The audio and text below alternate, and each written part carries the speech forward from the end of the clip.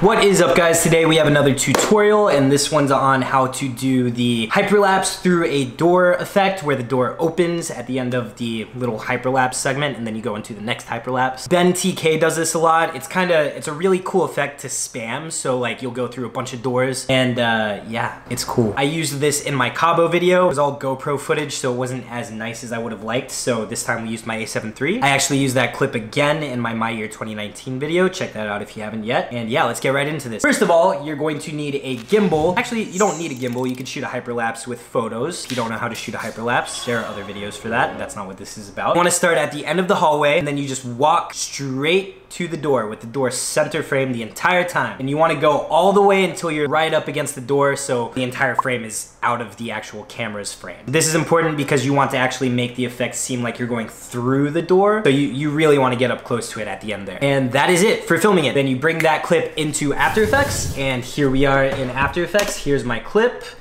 I was walking pretty slow because I'm old. The first thing you want to do with that footage, stabilize it, just to make it more smooth. So here we go, throw warp stabilizer on it, wait like 10 minutes or however long it takes your computer to analyze that. We're gonna fast forward through this, obviously. 4 more minutes. You know I game the sauce, I don't need no stylist, little bitch. Side note, if you are just incredibly stable yourself, you might not even need to do this step. But with a long clip like this, it's probably not gonna be like perfectly stable, so this is optional technically. Bags, I'm smoking cough, good dope from the west, hurt my chest, got me cough. Alright, that only took a fucking decade. First thing we're gonna wanna do is adjust these settings because we do not want the video to look like whatever the hell this is. So we're gonna switch this down to 25%. That should help get rid of that cropping. And still, the auto scale is at 140%. We don't want it nearly that high. That means it's zooming in 140% to smooth this out, and it's cutting out a lot of the actual information in this shot. So let's go down to 1%, see if that works out all right. 102.8 scale. Yeah, it just smooths out the bumps a little bit. That's all this is really gonna do for this shot, at least. There, so now that it's smoothed out, I didn't do a perfect job at keeping the door in the center of the frame. Again, this is an optional step. You will more than likely have to do this, but maybe you just have a really steady hand. I don't know. I don't know who you are. So we're going to put a transform on this layer. And what we're going to do is try to make the center of the door the center of the frame throughout the entire clip. First thing we're gonna have to do is scale in a bit. Let's go to 105. Actually, let's do 110 just in case. We're cutting off a little bit of the sides, but it's all for a good cause. And now we're going to just keyframe the position to make sure the door is in the center of the frame the entire time. Door is in the center. You want this little cross to be in the center of the door, and you just want to go through the clip and continue to center it. Every second, I'm going to center it again. Just adjust your position keyframes, then go to 2 seconds. And this doesn't have to be perfect. You just go like every second. It should be good because this was a 15-second clip, so we're gonna do this 15 times. This is a rather tedious effect, I will say, so we're gonna fast forward through this part again. You get in my way, I'ma feed you to the monster. I'm normal during the day, but at night turn to a monster. This is actually kind of sad because I really did try to keep that in the middle of the frame, but I guess I just suck. Blood on the dance on the Louis V carpet. And boom. Now it should be in the center of the frame approximately the entire time. And what we're gonna do is smooth out those keyframes. I would just select them all and then hold down Control and click. It's going to auto smooth those out. Now we're going to scrub through this and see if it's pretty smooth. Now that the door is pretty much staying in the perfect center throughout the entire time, there's a little bit of camera shake, but that's honestly, it's just gonna add to the shaky like fastness of it later, so it's perfectly cool. You can go through every single frame and make it perfectly centered, but that's gonna take a really, really long time, so I don't suggest doing that. Pre-compose this clip, name it whatever you want, and then we are going to time stretch it to make it faster. Let's say 5. Boom, that's your little hyperlapse. That's a bit fast though. I believe I used 8 on the actual little edit at the beginning of this video. So there's your little hyperlapse into the door. However, the door is never open. Now we just need to animate it with some position and orientation, 3D, and basic keyframing. Honestly, it's not that difficult. So let's say we go back 1, 2, 3, 4, 5, 6, 7. We'll go back 12 frames, and then you want to duplicate the layer. This is just how many frames it's going to take to open the door. So it'll be a ½ second for the door to swing open. So now that we have this duplicated layer, I want you to name this door, because this is going to just be the door. In order to animate this door, you want to first cut out the door. So draw a mask around the door, just the piece that you want to open up. Boom. Now we want to go in and keyframe that mask. So double tap M. You want to press this little stopwatch so that we can start keyframing the mask. If you right click mask 1, you can track the mask automatically with the 3D tracker in After Effects. So we're gonna see if it tracks it pretty well. Sometimes it just sucks and misses. It seems like it's doing a pretty good job there. Let's go another frame forward, another frame.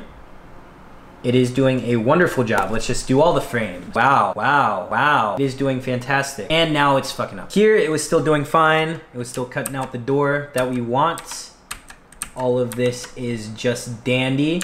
But if you go forward here, it starts messing up. So you just have to manually keyframe that. Just adjust your mask to fit the door for those frames where it starts messing up. You may have to do it entirely manually as well, depending on your clip. Then you bring that over. This is probably the last one. Boom, bring this out here so it's showing the full door. So now you can see if we solo out this layer, it is just the door. So now what you want to do is toggle switches and modes and make this layer 3D by pressing this little cube. So now that it's a 3D layer, we can rotate it in that direction and animate it so it kind of looks like it is an opening door. We're gonna have to copy and paste this mask. So take mask path. Make sure you're on the first keyframe or else this is going to be pasted in the wrong spot. Select all the mask path. You do that by just clicking mask path. Now Control C, bring that down to your bottom layer and copy and paste it there. Now it is doing essentially the same exact thing we did on this top layer, but we want it to do the opposite. So invert it. Make it inverted. So now this is everything except that space in the door. Then you have to go back one keyframe because it's going to keep subtracting that door out of there. So just move this mask, this subtraction mask, move this mask out of the frame so it's not taking away from the actual clip. So now if we look at this bottom clip, you have the full clip and then the empty door. This is important because the next clip will go under here. So now you take your next hyperlapse, because remember, this is an effect you want to spam. You take your next hyperlapse and just put it underneath there. Boom. That's the transition portion of it. Now, once the door is gone, you're just gonna go straight into the next clip like that. However, we still need the frickin' door. We need to animate that thing so that it opens. You take the door, you press R to open up your orientation and rotation. You want to keyframe this by pressing this stopwatch on the first frame. And then on the last frame, you want it to be open all the way. So we're going to make it 270 degrees. Now, what that looks like is crap because we have not animated the position of the door. We have to animate this left side of the door to be attached to the left side of the door frame throughout this entire clip. You have to go through manually and do this for each keyframe. In order to do that, you press P, press the stopwatch to start your keyframes. The way I like to do this is once you have that first keyframe where the door is still closed, I go to the end and then put this where it's supposed to be.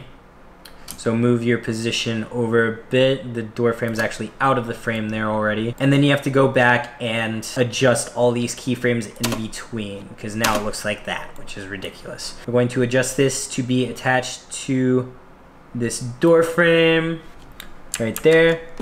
And then we have to move this one again to attach to the door frame. The better you do your mask, the better you animate everything, the better the effect is gonna look. It's not an easy effect. So keep attaching it to the left side of the door frame. I'm doing this kind of quick, so I apologize if it's not perfect. Now the door should open and stay attached to the door frame. It's still, that frame is not, no, that should not look like that. I feel like this one needs to be moved over a little more to look better. There we go, let's see how that looks. Now we have the door opening. So at the end here, the amount of door that was in the frame of the camera got cut off. So there's more door up here and down here that is not showing. One way to deal with that and make it look more realistic is to animate the scale. Press S on your clip, on the door clip. Start animating the scale. Unlock the X, Y, and Z for the scale. And then we are going to animate this so it looks taller. So you just increase the Y direction.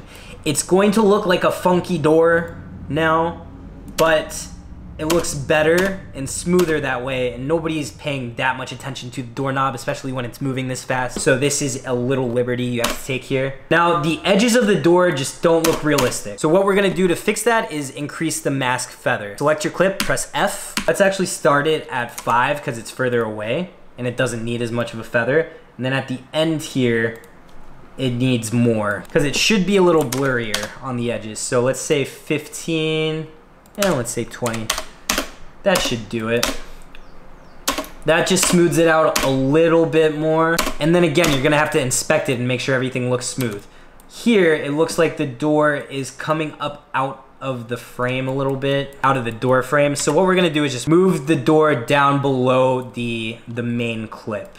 That way, it cuts that off. That looks a lot smoother. You can always spend a little more time on that animation and make it look more real, but that's the gist of it.